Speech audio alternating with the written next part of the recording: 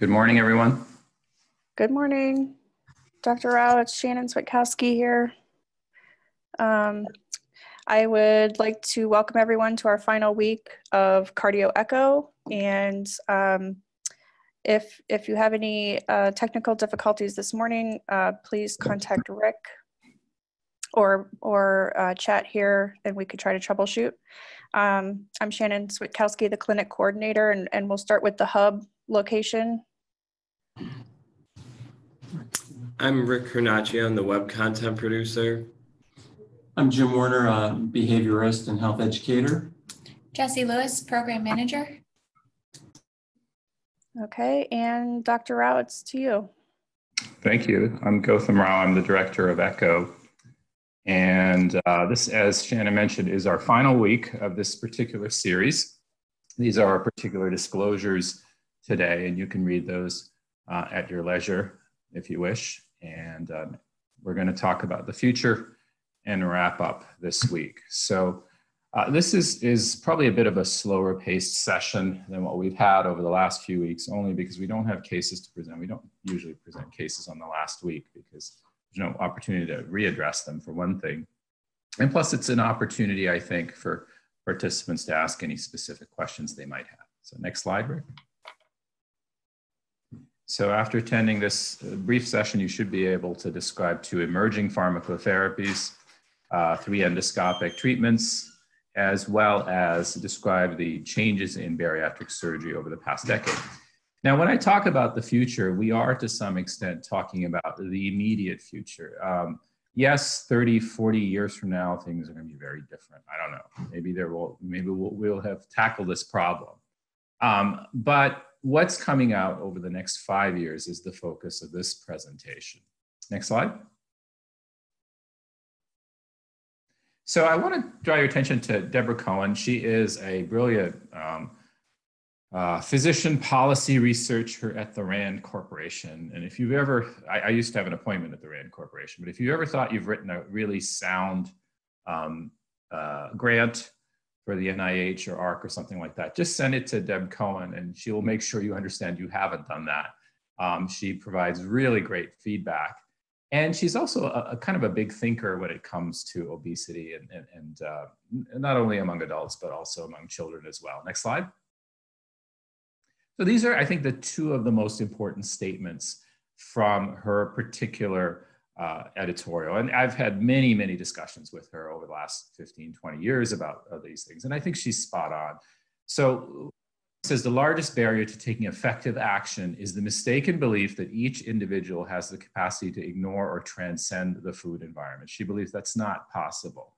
So we have a program called Fit or Me where we identify motivated people and they are able to transcend the environment for time to time. And even those who are successful, we imagine will relapse in terms of their weight and will need help again. And that's why our program is designed to engage and re-engage people over a period of time. But she's probably right.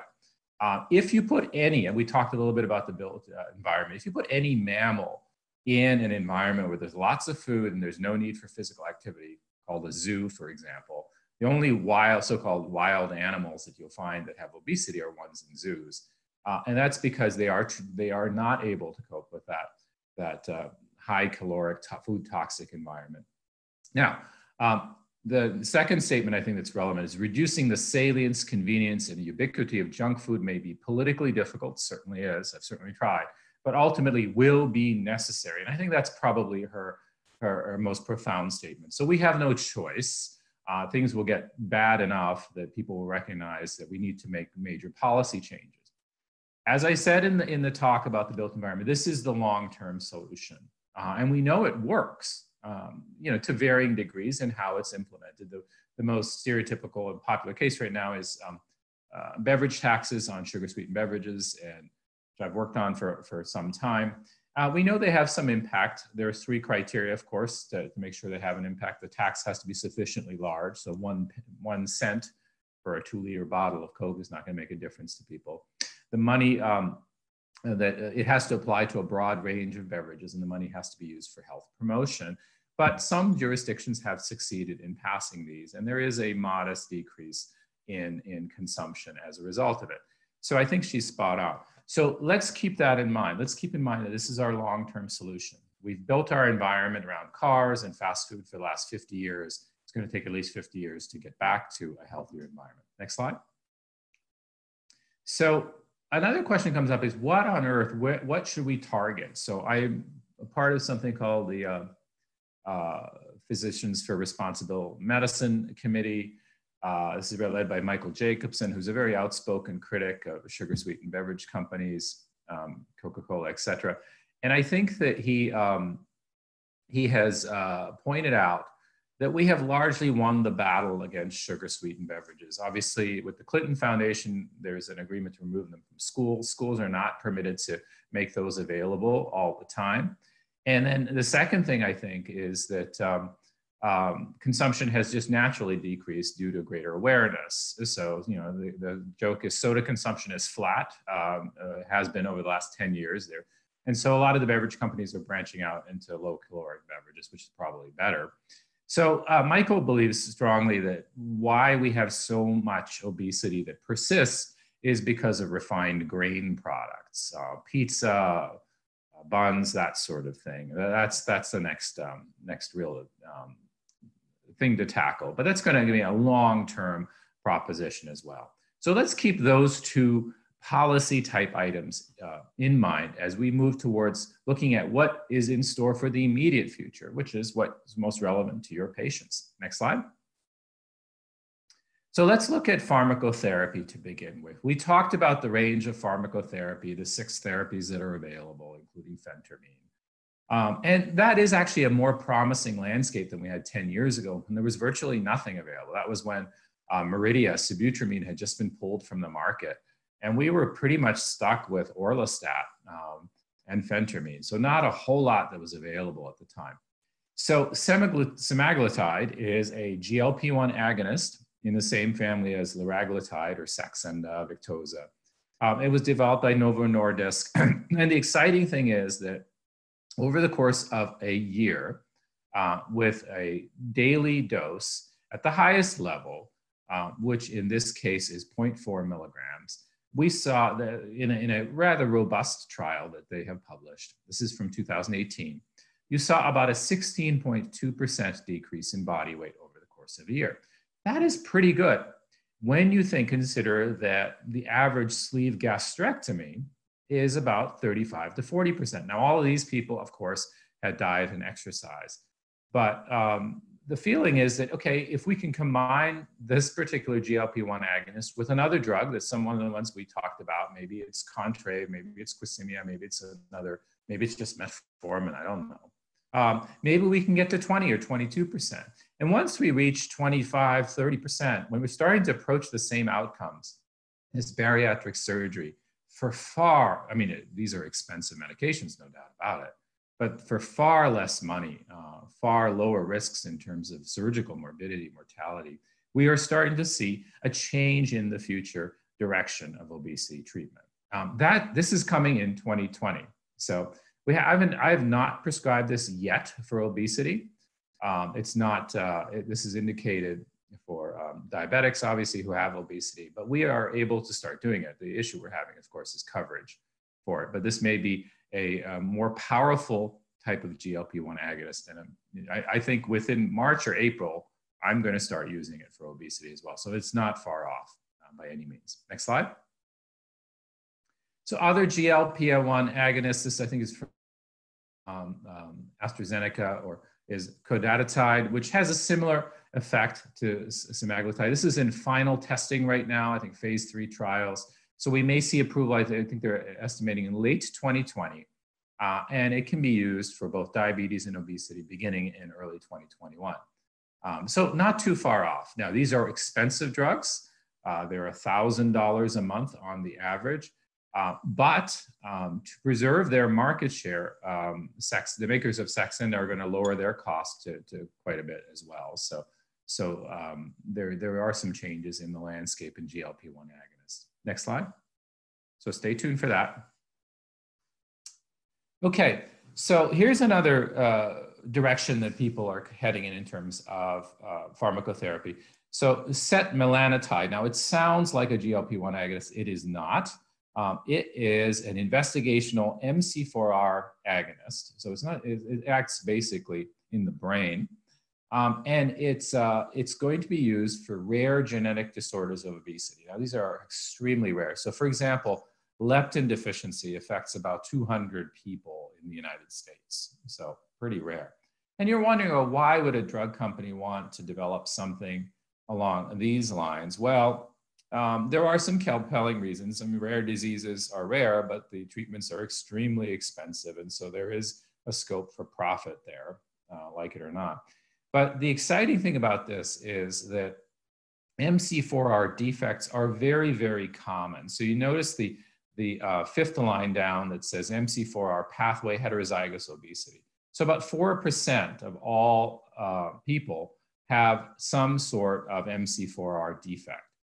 And the interesting thing about these people is that their appetite is significantly more difficult to control, even among people that are at a healthy weight. So you have somebody, let's say, who's 130 pounds. If they had an MC4R defect, they would be maybe 138 or 140 pounds. They just have a natural tendency to eat more. They don't have that satiety. If this becomes very useful for people with rare causes of obesity, of course, they'd like to expand the indications to include the much larger population of people with heterozygous obesity. And who knows, maybe it works in people who don't have defects as well to promote satiety. So that's the promise. This, I would say, is not happening in 2020. They're still doing their research right now. We're probably looking at late 2021 or 2022. But still, that's within the scope of our practice over the next few years, unless someone's planning to retire very soon. So you will see this come out fairly soon as well. Next slide. Now, that is the landscape of pharmacotherapy. Of course, there are investigational drugs that have been, people have been working on for 5 or 10 years. The problem, I don't want to discuss those because I think we think, oh gosh, there's all these exciting developments, because we don't know if they'll ever get approved. They're in early stage testing, and the availability is going to be a limitation. Now, of course, these are all going to be expensive treatments. We talked about when to use pharmacotherapy. You want a motivated patient. You want a time frame around prescribing any sort of pharmacotherapy.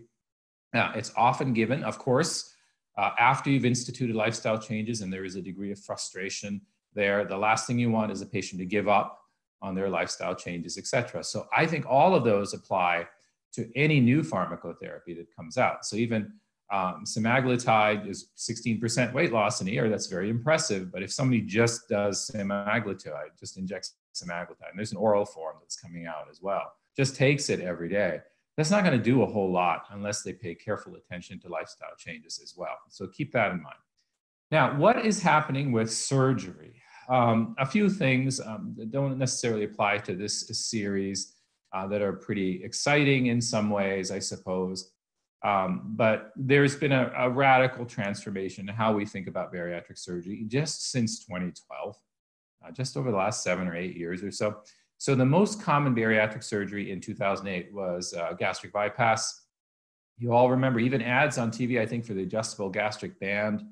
It's turning out to be a bit of a disaster. And something called a sleeve gastrectomy, which is a very simple operation. Basically, you cut out a piece of the stomach and you staple the rest back together. So you make the stomach smaller.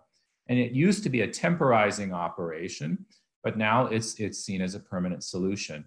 Right now, gastric bypass in 2012 declined. The band has now virtually disappeared. And the sleeve gastrectomy is now actually in 2018 is the most common procedure. The band is associated with a lower degree of weight loss, much lower degree of resolution of diabetes, lots of complications, slippage, etc. So it's pretty much gone out of favor completely. Next slide. So this makes you think about mechanisms a lot. And I watched, it was actually just a documentary it's not meant for the general public, but for healthcare professionals. And it described a bariatric surgeon who was American, based in San Diego. And he would drive every couple of times a week to Tijuana, where he ran a bariatric medicine clinic there. where they were using balloon treatments for obesity. And he also did bariatric surgery in Tijuana as well, and in San Diego. So he's a busy guy. And he made a very profound statement. And he said something to the effect that within 5 to 10 years, bariatric surgery would appear to be barbaric. And when you really think about what's going on, I said, well, maybe he's got a point here. And he talked about space occupying lesions and balloons, which have quite a long history as well. So the first was the Guerin-Edwards gastric bubble, which was approved in 1984. So you can think about it almost 36 years ago. It's placed endoscopically in the gastric space and was filled with approximately 200 to 220 milliliters of air, and it was free floating. Now, already you can see that this may be problematic. This is, remember, it's 35 plus years ago. That's a big, big bubble, first of all. And secondly, the actual silicone around the bubble itself was fairly heavy itself. So it was very, very palpable in the sense that people could feel it. It was removed at 4 months, and it caused a substantial amount of weight loss, about 7 to 10 kilograms, which is very, very good for 4 months. Now, the issue has been, of course, that the weight loss is quite rapid. The mechanism, at that time, they were not all that clear about. It may be delayed gastric emptying. It may be signals sent from along the gut-brain axis to promote satiety. They didn't investigate the mechanisms, but this is something that's been around for a long time. Lots and lots of complications. About half the people had a serious complication. They had to remove it. Spontaneous deflation was a major issue as well. The majority of people in those early days developed ulcers in the stomach. And within about 8 years, the FDA withdrew approval for it and said, no, this balloon idea does not work. And so there was no approval of anything of that sort until 2015. Can you believe it?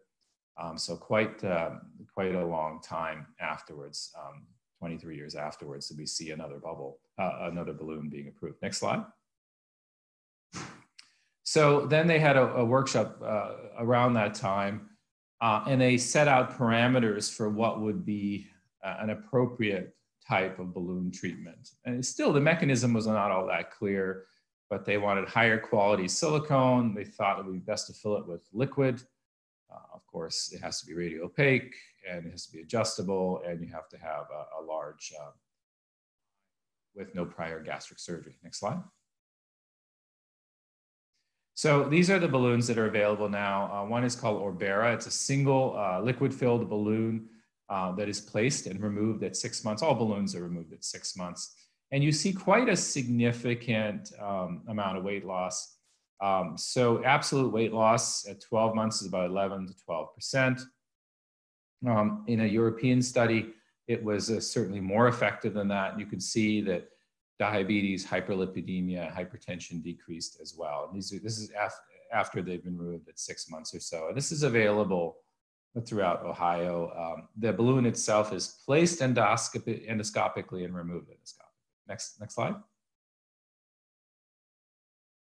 The Reshape is a dual saline-filled balloon. Again, roughly the same amount of effect. And you look at it, we don't have this, I don't believe, here in our healthcare system. Some of you are in Cincinnati. I think they do that over there. But it's quite a lot of saline. 1 liter of saline almost, right? 900 mils. That's almost 1 kilogram of liquid-filled balloon in your and of course you get a significant weight loss associated with that as well. Next slide. So this is the balloon that we have a business plan for. We have not actually placed any yet because the company itself has been a little bit difficult to work with. This is a series of 3 balloons. Obalon, one is swallowed at time 0, then at 1 month, then at 2 months. They're swallowed and then inflated with a catheter with a proprietary gas. Then you take a fluoroscopy of the balloons. You detach the catheter, and then they are free floating, and there's no sensation of these at all. They're all removed endoscopically, collectively at 6 months. You get about 10% body weight overall at about the 6-month point. And the top quartile actually loses quite a bit of weight. So it's one of those things where you're either a real responder or not. This company is doing, none of these companies are doing great. The problem is no insurance company covers any of these things. The cost is all the same for all of them. It's about $8,000 to $9,000, with including the endoscopy, fluoroscopy, my time as a physician, and the swallowing and the viewing of the fluoroscopy. All this stuff is very, very expensive. But people, I think the thing is that this is now an established concept, and people are moving along this direction more aggressively. And we'll see a lot in the next 2 years, and hopefully it'll be much less expensive. Next slide. So all of these act in different ways. If you think about bariatric surgery or the balloons, and now I don't have the balloons here, but they all have some degree of satiety, modifying some of these hormones as well. So I think as we move through 2020 and 2021, people are no longer just interested in how does a balloon work. And it's not so simple as to say, well, you've got less room in your stomach, so there's less room to eat, so you feel full faster, which is, of course, the simplistic explanation. It's probably more complicated than that. Certainly people are able to eat till they are uncomfortably full, no matter what's in their stomach. But we are going to see investigations, not only in the mechanisms of action of bariatric surgery procedures, but also into balloon treatments as well. Next slide. This is something that is almost out. It's called Plenity. And just presented, so this is hot off the press, October 29th. So just over a month ago at Obesity Week, which I did not attend. So Plenity is a cellulose-filled capsule. And this is an idea, I think everybody kind of comes up with this idea. I certainly thought about, you probably had those Rice Krispie squares before. I don't especially like them, but you would think a Rice Krispie square, the way that it's built, would absorb a lot of water, just the way you think about it, like a sponge, right? So if you ate a couple of Rice Krispie squares and then you drank water, you'd probably be full. And the Rice Krispie square might only have about 200 calories. So just almost like a meal replacement. But this particular company makes something that is a cellulose capsule that once you drink water, it expands and promotes fullness. And they had some very impressive data. Can we go to the next slide? About 16, 17% to weight loss. Very highly motivated research subjects, definitely. It has full approval. They do not have any marketing plan or distribution yet. And I went to their website, and they're looking at probably late January, early February.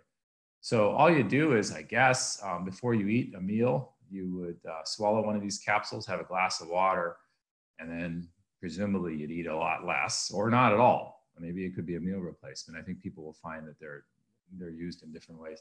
I don't know how much it costs. I'm guessing it's not going to be cheap. I think it's going to be, I'm guessing $15 per, that's what my guess would be, capsule. $45 a day, that's a lot of money for something like that. But for some people, it might work. I don't think it'll ever be covered by standard insurance plans. So we'll see how it goes.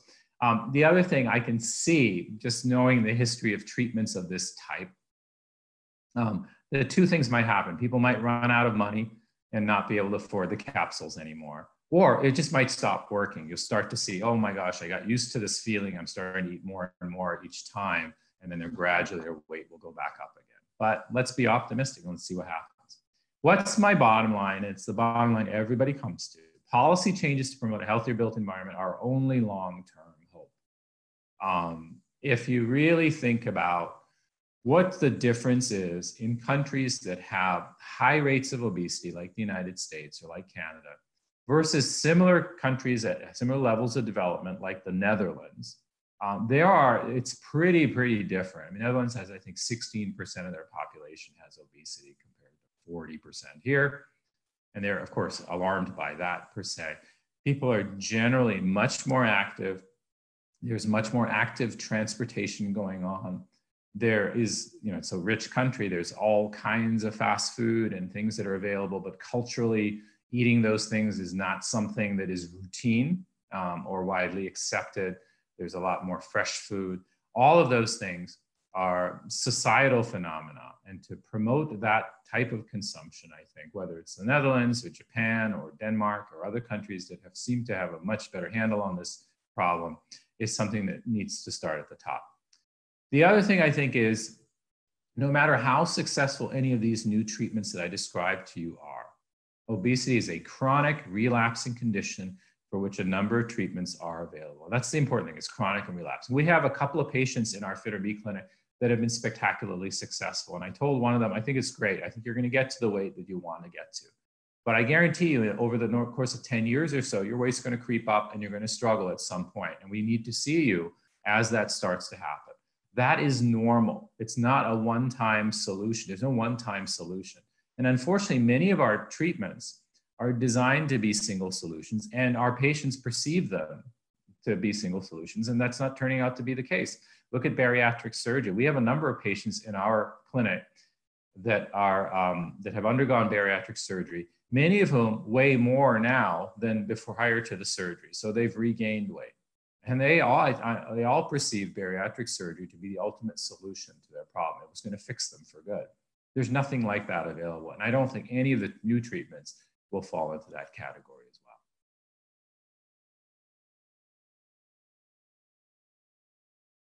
well. Congratulations on helping him to that degree. That's wonderful. And he's made some great progress. Even though he's male, and men do have an easier time losing weight for a number of reasons. They have a higher lean body mass than women, a higher resting metabolism. Naturally, even as they get older and throughout life, beginning at a very, very young age, they're more physically active naturally. And so all of those advantages he has, but he's 67 years old, which is the really remarkable, wonderful thing that, first of all, he considered this important enough for his long-term health, and he wants to avoid bariatric surgery. What can he do to maintain his progress? Well, the best lessons that I know of come from something called the National Weight Control Registry, which was run by Rena Wing, who was at the University of Pittsburgh, but is now run by somebody else. What Rena did was asked, I think it's 18,000, I don't know how many people are in there, people who have lost weight and kept it off for a period of 7 years or more. I don't remember the specific criteria. And talked about, well, what are the strategies? What are the common themes here? There's a couple common themes. The vast majority of those people did it on their own or with the help of a professional like Dr. DeWalker, not through Weight Watchers, not through Jenny Craig, not through fad diets. That's number one lesson. The second lesson was, and this is probably the most important thing, those who have lost a significant amount of weight incorporated a tremendous amount of new physical activity into their routine on a daily basis. We know that physical activity is not going to produce, especially at 67, walking daily, even though it's wonderful, is not going to get them to lose a lot of weight. If you look at how many calories you expend doing it, it's a very small amount. But on the other hand, people like Peter Kaczmarzyk, who's down at the Pennington Research Institute, says, okay, as you get older, if you incorporate physical activity into a routine at a level that you were not even close to participating while you were losing weight or prior to it, you are much less likely to regain weight. And that's what we learned from the National Weight Control Registry as well. So all the healthy habits you carry out, breakfast, nothing after 7, topiramate, whatever medicine he's on, we can keep him on that. But he's walking an hour a day, and you say, okay, that's good. Maybe let's make it a little bit faster for the hour. Maybe it's a little longer. It sounds like if he can walk an hour a day, he's probably not working, I'm assuming, so he's got time. Mm-hmm. And let him have that information. If you really want to avoid weight gain, you need to improve your level of fitness and activity and do it 7 days a week. Some of you have heard of a show called The Biggest Loser, I'm sure. Now, there's a lot of problems with that show. I know the physician for it, Robert Hizenga, pretty well, because he and I were trying to write this paper together a while ago. And Robert is actually, he's a pretty good guy. He is a general internist who specialized in weight management, and he was tapped to be medical director for the show. The show has various strategies. The primary strategy, of course, you'll notice, these guys are exercising twice a day. So 2 hours of physical activity a day that causes weight gain. But now they've done some studies, they followed up participants after the fact, after they participated. The majority regained their weight. Of course, they don't have 5, professionals working with them all the time. That's the main reason. But those that did not were still eating a lot of junk, but they were exercising twice a day for 2 hours. The other example I will tell you, and actually today and last week, I was out at in part of Geauga County, where we're going to launch a community program. There's a lot of Amish there. The Amish have a relatively low rate of obesity. Their diet is pretty atrocious. If you've ever, it's not that great. But the average Amish woman walks 17,000 steps a day, and the average Amish man walks 25,000 steps a day. Remember, our target is 10,000 steps a day. So that is the main factor there. So if this guy wants to keep the weight off, he's got to make physical activity a huge part of his life. That's the lesson. Chris, maybe we can start with you. Did you have any comments? Unmuting. So, great. Hi, Chris. Morning. Good morning. I think being able to capitalize on the success that he's had is really going to help in the motivation in the other areas where he struggled. The fact that he's been able, I was just astounded that he would walk an hour a day, because even if you think about carrying a bag of kitty litter up the stairs, and that's an extra 25 pounds. And if they're carrying this much excessive weight, how much that is in terms of exertion. And if he's kind of doing it willingly and seeing results, I agree on increasing the intensity, but I think it can translate. And that amount of walking that he's doing is also translating and bringing his blood glucose down without insulin action. So I think kind of building on all of those and using a stepping stone to address the next steps becomes a really important factor. So he can kind of keep building on that momentum, because he's clearly overcoming a lot of previous lack of success. So those are my comments. Terrific. Thank you, Chris. Jim, any comments? The exercise is fantastic, and that is, as I recall, exactly the amount of time on average that people in that long-term weight loss registry exercise per day is 60 minutes or 1 hour, and 7 days a week. And so he's already doing that. And the great thing about exercise too is as people become more fit and they do it regularly, they want to do it more. It's the toughest part is near the beginning. And, this could really be helping to with systemic inflammation. Exercises helps reduce that. That may help with his cardiac risk, increases endorphins, which boosts mood, and that can also help with motivation. So, it sounds like this patient is doing well and getting his needs met in the current program that you're working with him on. And, I kind of see this as there are 5 things that people need for a long-term weight loss program. They need education, so you've already provided that. They need motivation, that's already there, you've probably elicited that. They need strategies to implement it, they need troubleshooting, and then they need ongoing accountability. And I think all those things right now are being provided by his visits with you, it sounds like. I don't have any additional strategies or things to add to what you're doing. I think it sounds like it's working very well. Although, as Dr. Rao said, it's a chronic relapsing condition. So it's very possible that he could kind of fall off the wagon at some point and then can come back to you and get restarted again if that happens. Great, thank you, Jim. Shweta, there was another lesson from the long-term weight control registry that we didn't discuss, and I'm sure he's probably doing this, and that's regular weighing, self-weighing. Mm-hmm. So, I can see this guy. I mean, he sounds like an amazing gentleman for his age to make that much of a transformation with your help, of course. But at 67, he's lost all this weight. He's exercising vigorously. if he weighs himself every day, he can keep track of what triggering any sort of regain of weight and any sort of relapse. And that's some of our most successful patients are doing that on their own as well. Yes, with our practice, I ask most of our patients to send me their weekly weights to me. So they have been doing that. So that's been really working for them. It's a little bit more, in addition, just for more accountability. So, wonderful. Yep. Thank you. Okay, thank you. Let's just see what their opinion is. And they're going to write me back a letter and let's go over it together. That's all I say at that point.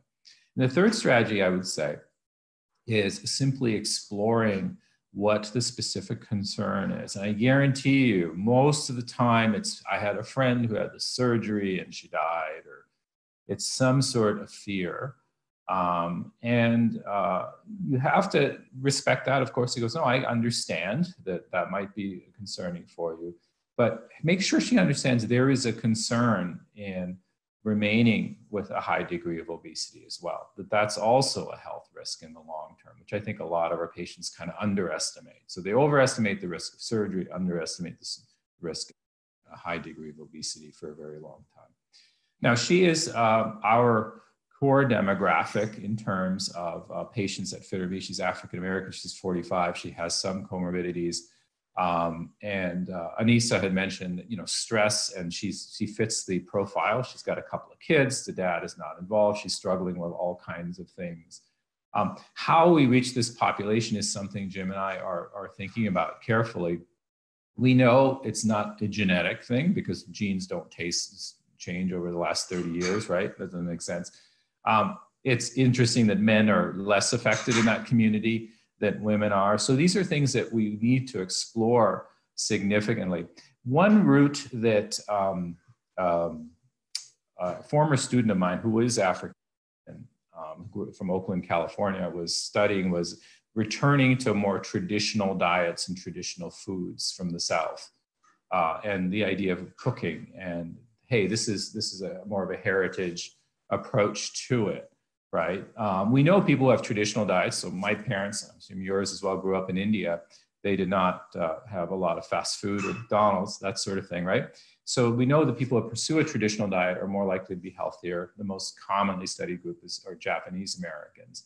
So that's one approach to it, but that's a long-term proposition. I think the bigger question is, how does she balance her busy, hectic lifestyle and the challenges she has with this high degree of obesity and trying to get to a healthier weight. So I can comment, those are my suggestions about getting her some help with discussing bariatric surgery. But Adam, did you have any thoughts about how she can deal with some of her other challenges?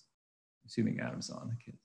I don't know that I have a specific thought about that, but I guess I wanted to make a comment that maybe sort of ties together this case and the prior case and your I thought, excellent wrap up, Goutham, which is that I think there's also one layer we haven't talked a lot about as a group. First, she's doing some really excellent things by involving her family in physical activity.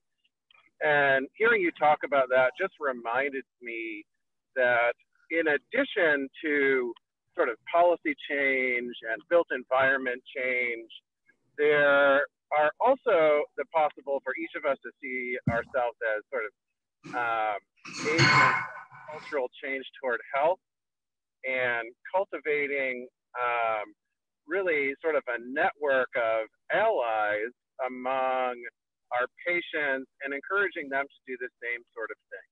So that thinking about the first patient presented and this patient, that one of the things that helps support people in continuing with physical activity or dietary change is that they're part of a community that also does those things. And so that if they're not, one way to do that is to encourage them to grow that community. So whether it's the first gentleman, can he walk more? Does he have a brother or a neighbor or a former coworker who he can begin walking with? And for this woman, who are her kids' friends who they can participate in social physical activity with, right? So that, you know, and I think that this is really consistent with the Robert Wood Johnson Foundation's focus on building a culture of health. And so we're not going to do that in simple sort of person-to-person relations in the exam room. And where that's really going to happen is extending the reach of our work in healthcare out into our communities. So I think that there's some real opportunity with both of these patients and patients like them to really build communities that are engaged in healthy eating and more vigorous exercise. Thanks, Adam. That's a great suggestion. I mean, sort of I won't call it a fantasy, but my dream is with our Fitter Me program is that we would be able to transmit the knowledge that is nothing exceptional about achieving and maintaining a healthy weight to peer leaders within communities, within families, and that they would then multiply, there would be multiplying effect and transmitting core habits throughout particular communities. If you look at obesity as a mathematical equation almost, I mean, there's so many behaviors on a public health level that contribute, but there's only about 6 or 7 that contribute disproportionately, fast food being one of them, skipping breakfast, caloric beverages, lack of physical activity, and screen time.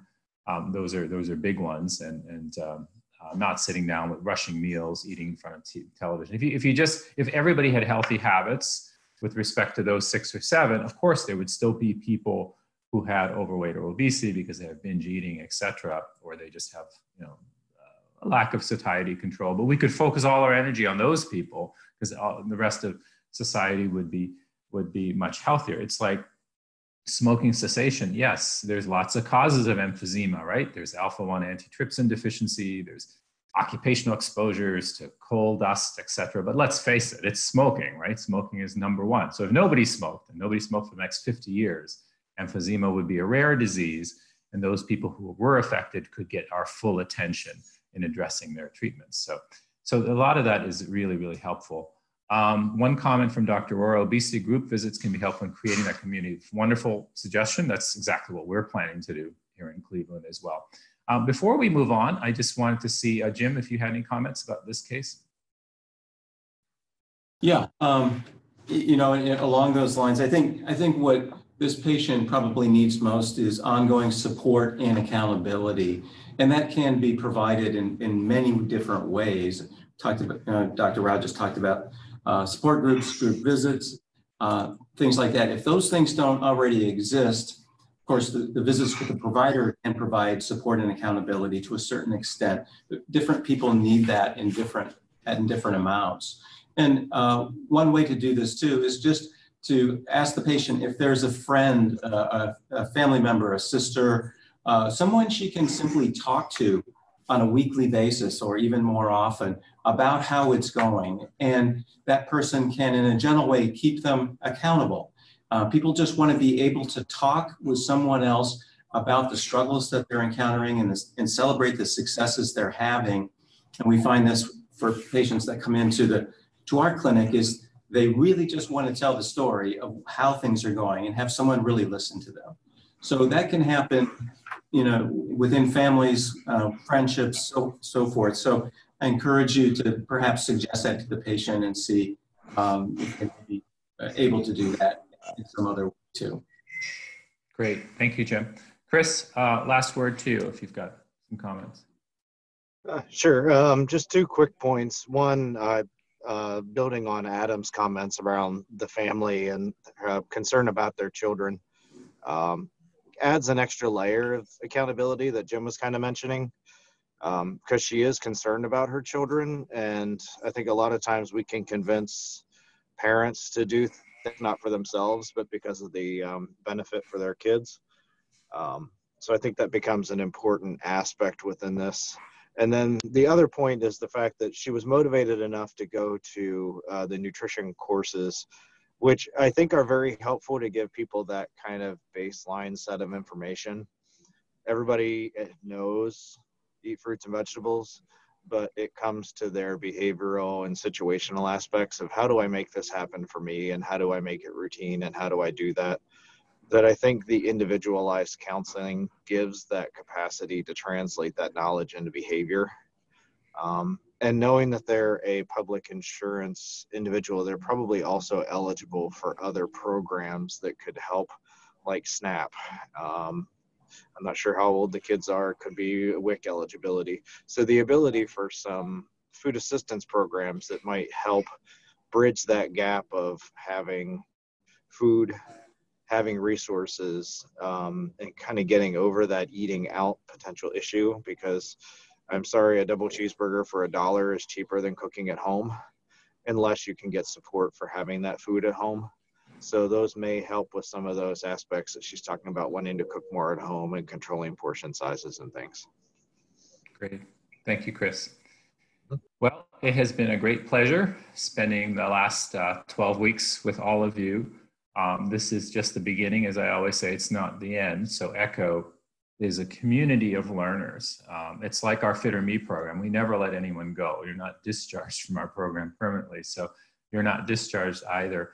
I believe, and Shannon can comment on this, we are planning kind of a conference of some sort next year to bring a lot of former participants here in Ohio together.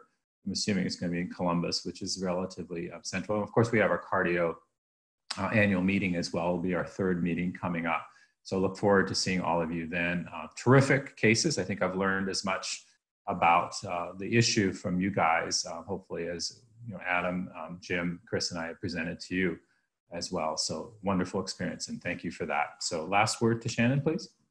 Great, thanks, Dr. Rao. And in addition, we're going to send everyone a cohort contact list after today's session is over, so that you can continue to have any conversations with each other on your own.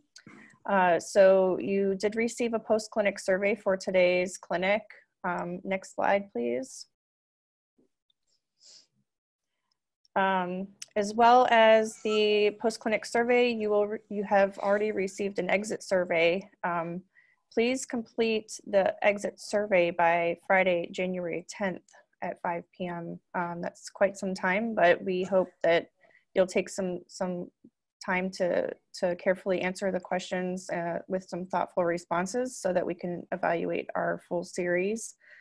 And in addition, if you wish to claim CME credits on next Tuesday, you'll receive an email from myevaluations.com. You will need to register with myevaluations.com to begin the process of claiming CME credits. Next slide. You can watch our ECHO clinics if you register on our website. Rick has done an excellent job archiving all of them. And this one will be live shortly.